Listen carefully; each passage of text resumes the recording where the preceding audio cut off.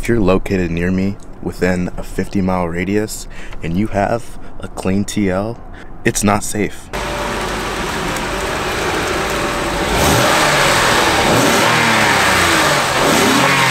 You want the truth? I spent too much money on the turbo setup.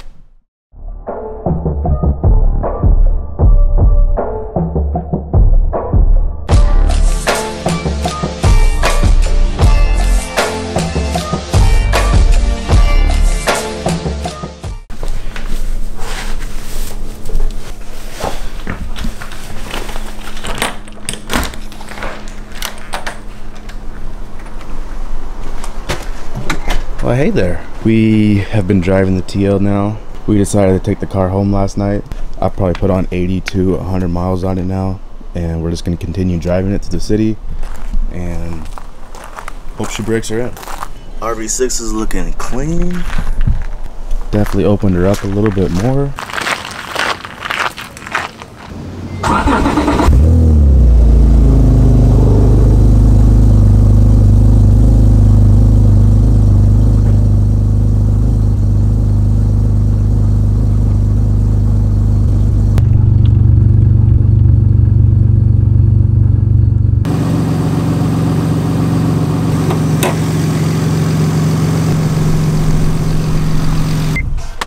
Something's wrong. And it looks like this. You guys see those lines hitting? Oh, I'm gonna burn myself. They rerouted this wrong. That's what they did. But when the transmission got put back together, those lines either got bent or something. But now it's rubbing. Don't mean to start the video off like this, but you guys see these two lines right here? So transmission got pulled apart last week. That slave line is supposed to go over the shifter, like counterweight thing right there. I don't know how that happened, but yeah, and I don't know how we missed that. Like, it shouldn't be.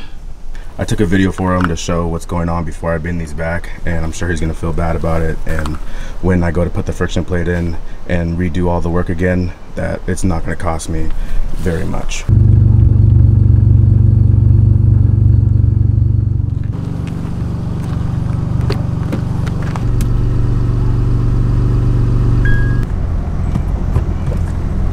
First gear. See how it starts hopping a little bit if you're not smooth with it.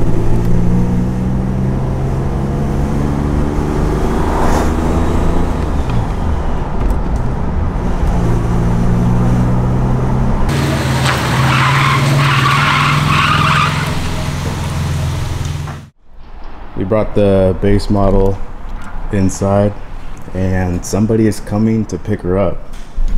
So hopefully they're serious. They drove probably almost an hour to come out here. They already tried lowballing me and I ignored it, and they're still coming out here, so hopefully I get what I'm asking. I really don't want to sell this car. Car is super clean, and we have one problem. I can't find the title. The missing title might be the reason why it doesn't leave today. It just hit 200,000 miles. Everyone says, oh, high mileage, high mileage. Bro, when I say this car is cleaner than my Type S over here, in some ways, look. Yeah, when you just look down there at the transmission, 0 oil leaks going down the motor. Man, just all around in great condition, guys. It's off or not. Look at that. Brand new battery. Just clean and well taken care of, guys.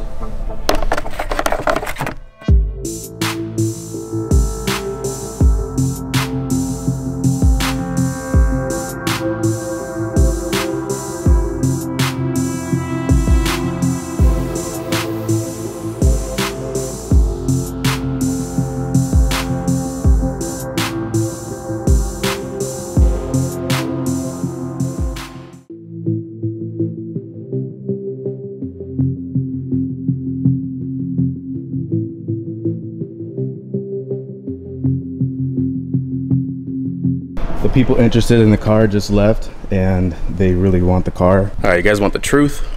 I spent too much money on the turbo setup. So you do 6? Could you do 62? Yeah. Perfect. Appreciate it.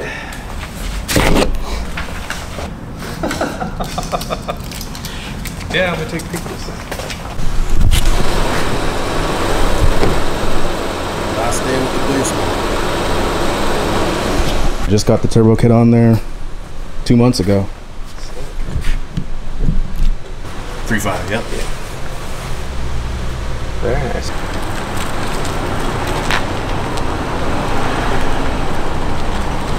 There she goes.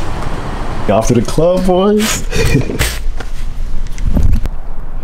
Yo, is this Taylor? Yeah.